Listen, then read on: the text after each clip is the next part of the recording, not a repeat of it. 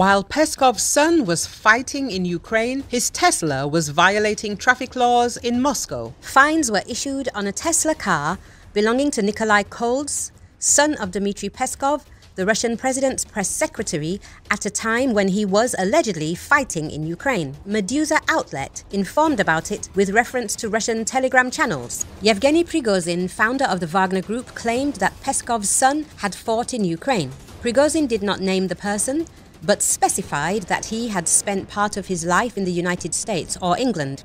Dmitry Peskov's eldest son, 33-year-old Nikolai Kolz, who lived in the UK for 10 years and returned to Russia in 2011-2012, fits this description, Medusa writes.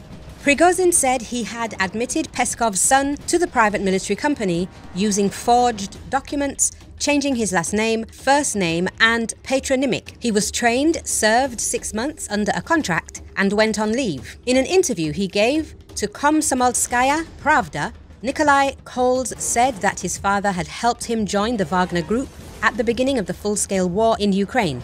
According to him, he joined the Wagner Group under a false name, which he did not reveal, saying that it might still be needed.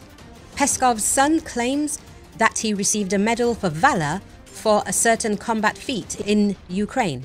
Several media outlets doubted that Peskov's son went to war due to the fact that fines continue to be issued on his Tesla in Moscow.